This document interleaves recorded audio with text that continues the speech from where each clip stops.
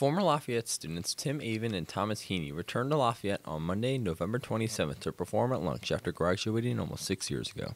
It's great to see a whole new group of people, all fresh faces, nobody that I know now. I think it went really well.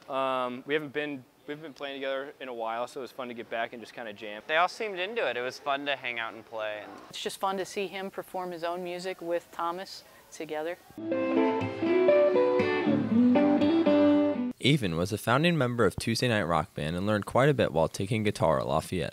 I was the person who first got him to play in a band with other people and introduced him to making his own music in a group.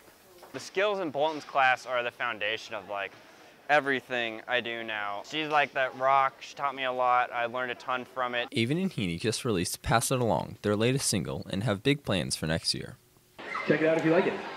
We're going to go on tour in the spring of 2018, and then following that, hopefully we can continue to record and release some new music. So that's our plan right now. While at Lafayette, Avon shared advice to anyone interested in following in his footsteps.